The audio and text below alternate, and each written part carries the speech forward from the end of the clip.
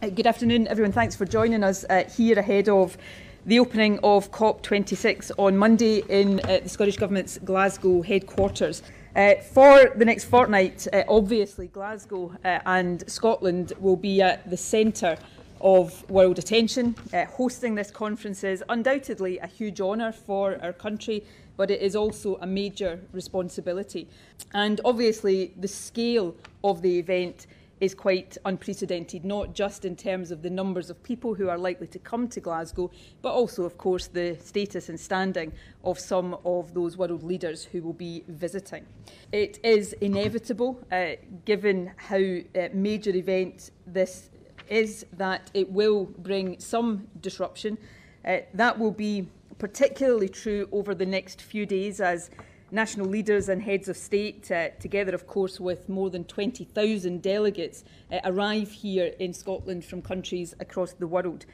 We also know that certain dates are going to be particularly busy.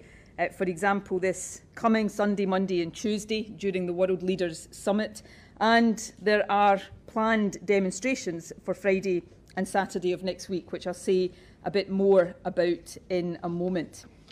In addition, the security requirements of the conference mean that throughout the next 2 weeks there will be, and indeed already is in place, significant road closures in the area surrounding the Scottish Events campus where COP is taking place.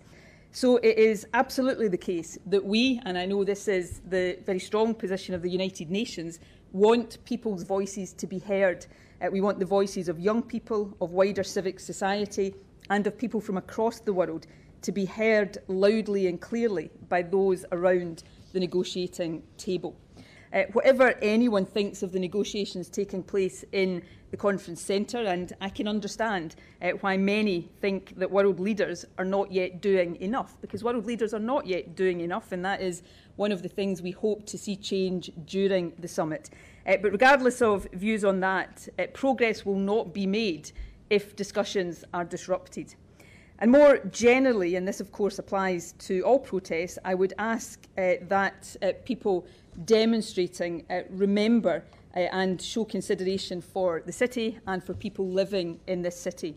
The people of Glasgow are opening up their city to the world at what is a difficult time for everybody around the world, and I hope those who are travelling here to this city, welcome though they are to make their voices heard, will recognise that. This is probably the most important global gathering of this century so far. It's not just in Glasgow's interest to have a safe and successful summit, that is in the interest of the entire world. I know that the vast majority of people in Glasgow understand that, and even if we don't much like the disruption, we do understand the importance of what will be happening during this conference. Our policing operation, Operation Urim, is one of the biggest ever undertaken in the United Kingdom. 7,000 officers and staff from every single police service in the UK are today arriving to join colleagues from Police Scotland. Over 10,000 officers will be on duty on some days of the conference.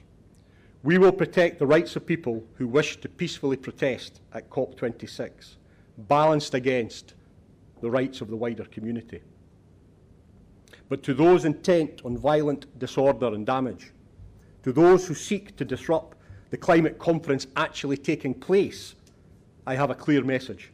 We will respond swiftly and we will respond robustly. Every individual within Police Scotland has a role to play, either directly deployed during the conference or in day-to-day business, ensuring every citizen in Scotland continues to get the help they need and deserve when they turn to their police service at times of crisis, at times of emergency. An event the size of COP26, of course, places considerable demands on policing, brings inevitable disruption to communities.